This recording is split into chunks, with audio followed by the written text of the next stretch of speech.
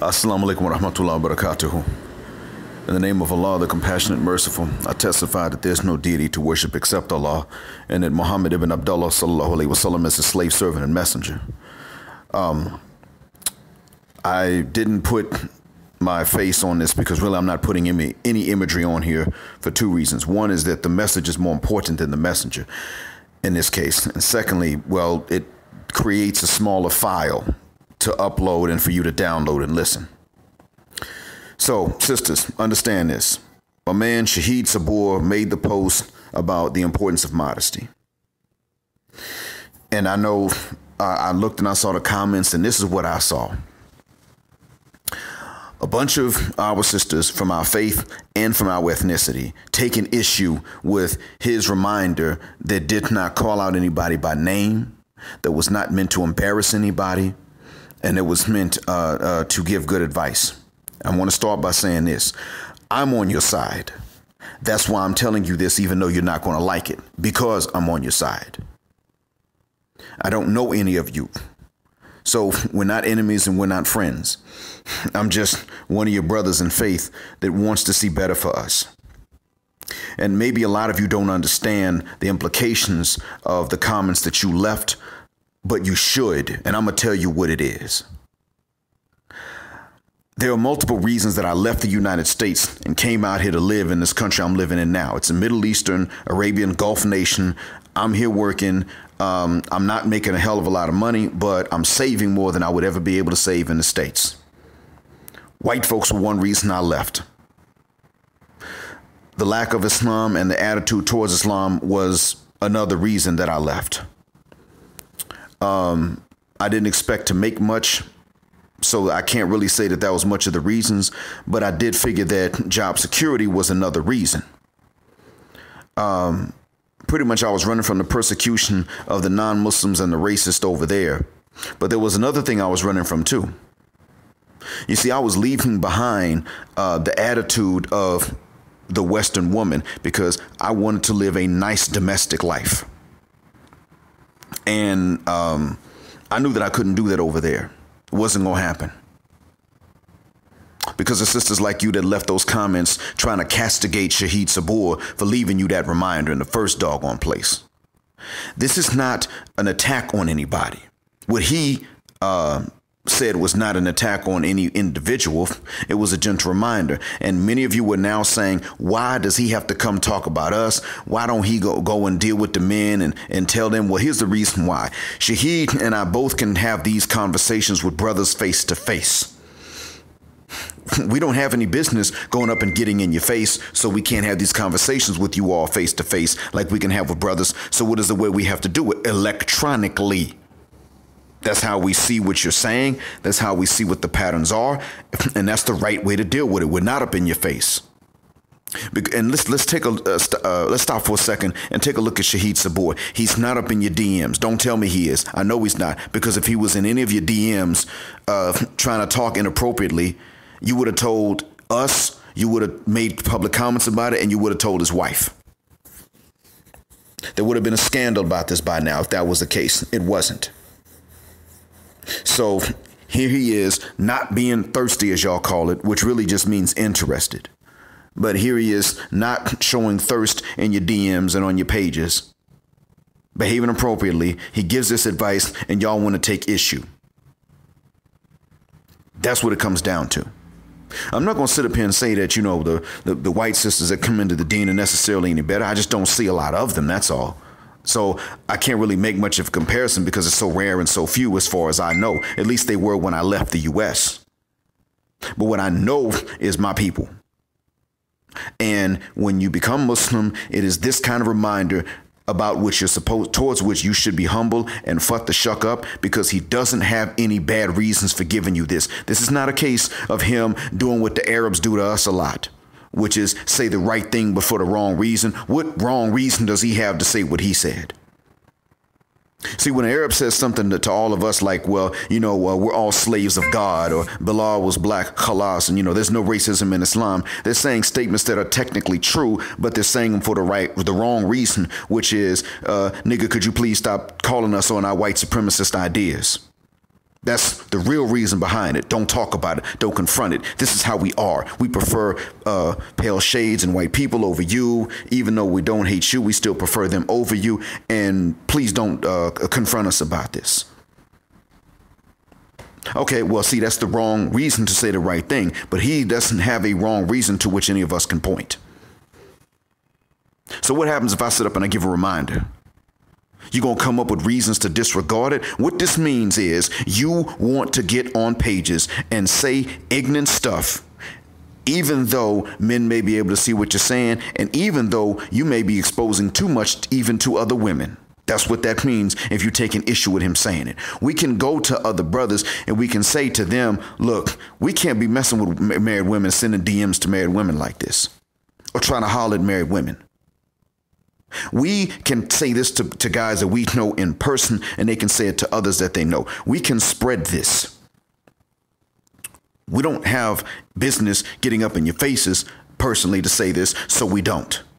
That's it.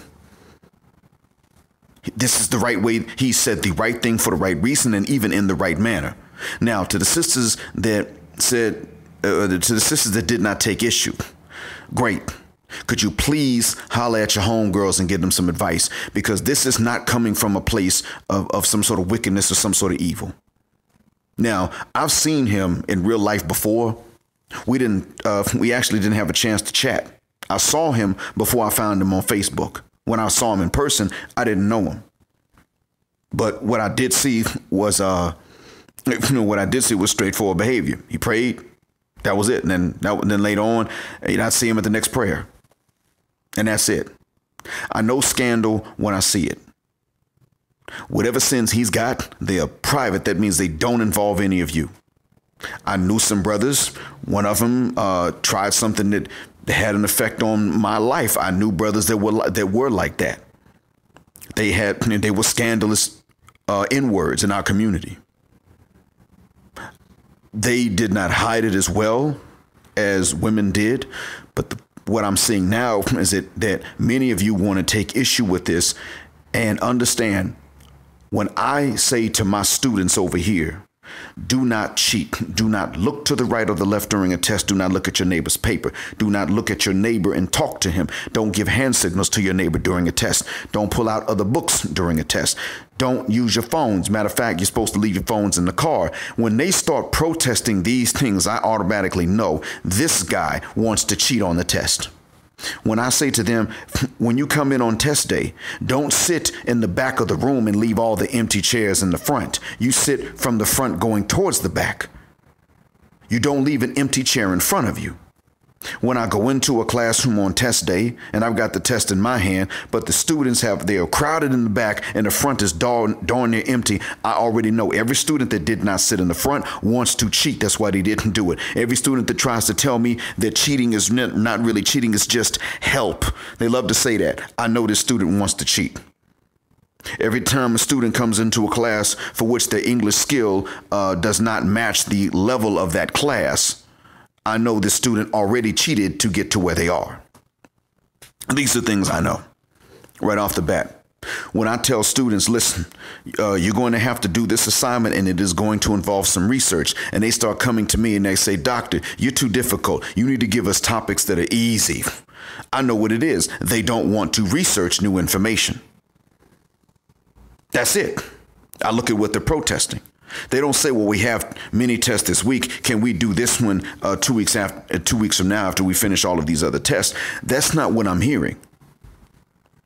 None of that. When I tell them don't talk to each other during a test and they say, doctor, what if we just ask how much time is left? I know right now, right off the bat, this kid wants to cheat. He has to try to talk to somebody else during a test. He can't shut his mouth and keep his eyes on his own paper. He's trying to make excuses ahead of time, looking for some permission that he can use with which to disguise his cheating. It's plain as day. If he's not a cheater, he does not take issue with it. I've never had a student that did not take issue with this and then turned around and cheated later. I've had students that were quiet about it. They tell their friends to ask and then they cheat later. I've had students that, I put it like this, no student that did not cheat ever took issue with this, and the students who had studied previously to where the class was now easy for them did not take issue with this and protested. They did not do it. Those who have good intentions don't get angry about reminders given unless they have evidence that the reminder was given for the wrong reason. That's the only exception I know of, if there's evidence, and there is no evidence of this. So when he gives you a reminder like this, understand, he can give brothers these reminders face to face and in private. When he gives reminders like this for the sisters, understand, this ain't no man with a bad intention. Because a dirty man is not going to tell women to have shame. That goes against his dirtiness. So, for the shuck up. Take the advice, say thank you, and spread the advice. Don't even just take it yourself, spread it to other sisters. Because sisters, when you come along and you say things that men need to do differently, believe me, I'm going to look. And if I don't see evidence that you're saying the right thing for the wrong reason, I'm either not going to say anything or I'm going to say thank you, tip my hat. Not only am I going to implement it because you reminded me, I'm going to go and spread it to other men. If there's no evidence that you're saying the right thing for the wrong reason. Now, when some of y'all say, well, you brothers need to get up on your game. What I mean by that is when I hear some of y'all saying that we need to, make more money and things like that, I'm not going to spread that because we're Muslim. We're black, heterosexual men. And, well, y'all are in America. I left. I used to spy on Massa's grandkids, and I know how they think. If you are black and heterosexual and you're a man, they want you to be poor. Now, if you add to that you're Muslim, you're going to face that. If they know that, you're going to face that. So that being said, if I hear something like that, then what I may hear, okay, I just don't want to have to deal with poverty and be patient with it at all. But I'm not going to say to God, why don't you get rid of this test? I'm going to look at the man and say, well, what are you doing? You trifling mother cuss word. That's what I might hear. But if I hear them saying things like, stop living off of your wives, then I would say, okay, well, yeah, that's true. However, this problem also fixes itself because a man that lives off of his wife for a while will be a divorcee soon. She gonna leave him. I know about that. I've seen men wind up divorced for less than that. So I already know a man lifting off of her, she gonna bounce soon. And he knows it. But if you're giving advice and all it is good advice and there's no evidence of a bad intention for this good advice, I'm not going to trip. And most grown men wouldn't. Matter of fact, some grown men would say, look, are you all right? Do you know someone that's going through something and they need some help? This can happen sometimes. But y'all got to watch this, because a lot of sisters are not out here getting offended because he's up here giving you good advice. And what's happening is that a lot of them have to suffer in silence because, frankly, you all that had something to say about it, you are the major part of the reason I left the U.S. Aside from the persecution of Muslims in general, y'all are a major part, because what I realized was if I wanted to live a good domestic life as a husband, it was not going to happen over there. Because the ones of you that had something to say, maybe you outnumber the ones who don't. Maybe you don't outnumber them, but among the single ones, you outnumber the ones who don't have something to say. What I came to understand was that you all are going to be the majority of the ones that are out there available, not married now. So my pickings were going to be limited mostly to you. And I was like, no, I'm not dealing with this. That's a bad situation for anybody's religion. So I'm bouncing. I'm gone. I'm not sitting up saying that the West is a hell and the East is a paradise. Having lived in what you might call the East, depending on what your definition is, I know it's not a paradise. I just told you what I got to tell my students. I know the women are spoiled. Even though I don't teach the women, I know that they ain't about much because they raise these little spoiled guys that I got to teach at times. They'll sit up and they'll come and try to defend the one that cheated. But then when they need help from someone that did not cheat, when they need a good doctor or they need a good lawyer, they need somebody that did not cheat, all of a sudden they want to talk about how bad the cheating issue is. But when it's their brother or their son that cheated, oh, you're being too harsh. So I know they ain't worth nothing either, to a certain extent. But when advice like this is given, they either just don't think about it, or they turn the TV off, but they don't have negative reactions to positive advice and positive intentions. And even now, some of you are going to sit up and say, well, who are you and how you know his intentions? Well, okay, never mind. But understand this too. You may not realize this, ladies, but you're running your men off. I'm talking about you, the Muslima of our ethnicity. You are running the men off. The ones of you that had something to say, the ones that didn't, or the ones who said thanks for the advice. Hey, look, no, beef here. Appreciate that. Or the ones that didn't say anything at all, never commented, and I never saw anything you wrote. You're not chasing your men away. But then again, usually you're probably either engaged or you're going to be married. You're either married now or you will soon be married. That's usually what the case is. If that's what you were looking for, maybe you don't want to, but you're not taking offense either. But in general, that pretty much still means you're unavailable. That's really what that comes down to.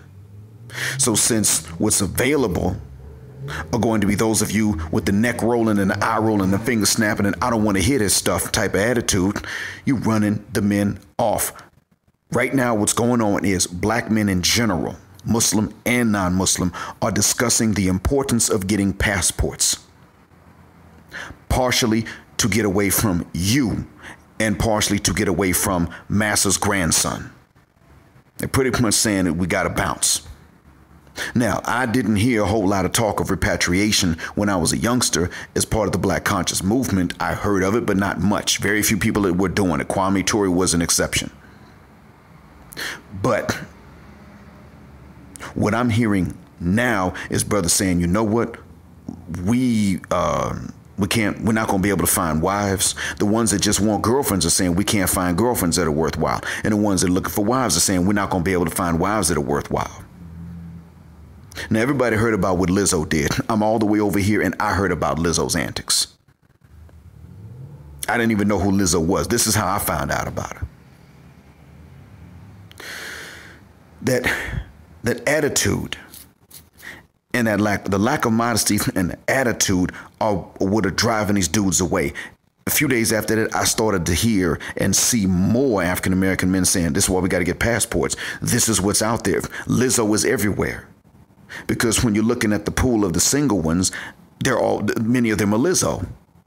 Not only will they do this ignorant stuff, but they're going to swear that what they're doing is fine, is right, and they should be allowed to do it. But we as men, well, goodness gracious, if we simply say, how are you doing? Are you available? We're dogs and predators and thirsty and everything else. I heard a man recently say, and he had a Muslim name, so I didn't ask him what his faith was. I don't even know him. I read his quote, so I didn't get a chance to ask him. But I heard him say that a whore in Thailand or Colombia or the Philippines is better than a wife from the West. I heard him say this. Well, I read him say this. He was talking about you. I don't want you to be that woman that they're talking about. I don't know any of you. You don't know me. I'm just a brother that's telling you some good advice so that it doesn't have to be this way. I'm gone. I'm already married. I don't gain anything personally if you take this advice. Nothing. I'm already married. I'm not available now. I'm not going to go back and live in the U.S. voluntarily. God forbid. I seek refuge in Allah from that. This will benefit you if you take it. And if you do marry later, it will benefit the husband. If you have kids, it will benefit the kids. Everybody but me will benefit if you take it. So you can't use my personal grudge or any personal reasons as a motive to discount what I'm saying. Either you're going to take it or you're going to pay the price for not taking it. And I'm not going to know whichever one it is. Shaheed may or may not know about some of you. But best believe, if you don't take the advice. Later on, you're not going to be able to point to him and say anything about it. And as a matter of fact, if you fight him about this, you might be giving him your good deeds. It's up to God. Allah may decide, you know what, for every letter you typed, like you had something to say about it, like he was wrong, I'm going to take some good deeds and give them to him. And if you run out and Allah feels like doing this because of what you said, because, he could if he chooses.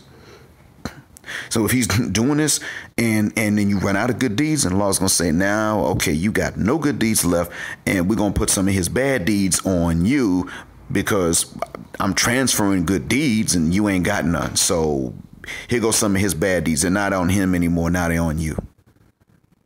Congratulations. Would you like that butt regular or extra crispy, since you didn't want to cover it up in the public?